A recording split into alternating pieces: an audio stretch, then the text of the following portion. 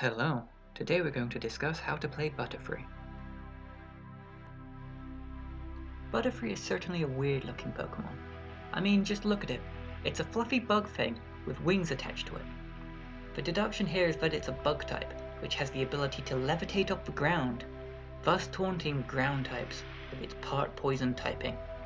Since Butterfree is poison bug, it is known to fear fire and antidotes, so never use an antidote on a Butterfree during a Nuzlocke. Butterfree is super rare. I don't think you can find one naturally. As the name indicates, as soon as you catch one, it is no longer a Butterfree.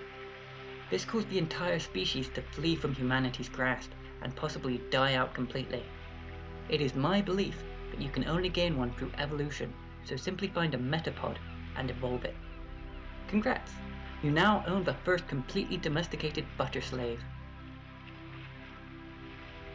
Let's have a quick look at Butterfree's Pokédex entry from Fire Red. The wings are covered with dust-like scales.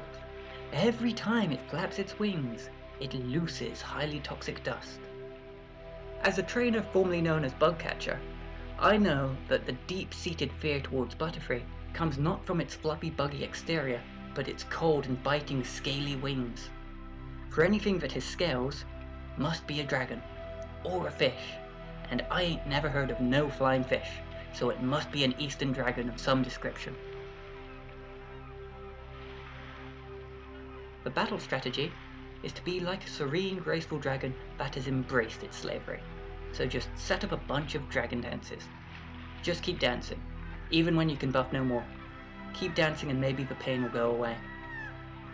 Then when you're on low health, go for the quiver dance to demoralize your foes into thinking that they're part of a slavery abuse problem.